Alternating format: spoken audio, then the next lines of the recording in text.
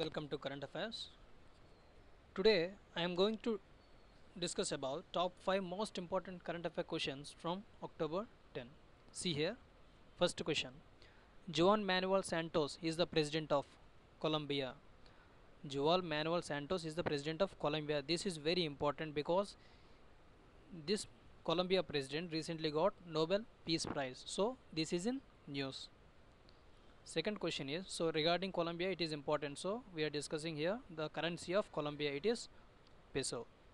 Third question, first platinum rated green airport in India is IGI Delhi. Okay, Indira Gandhi International Airport. Okay, IGI Delhi. How many teams participating in Kabaddi World Cup 2016? It is 12.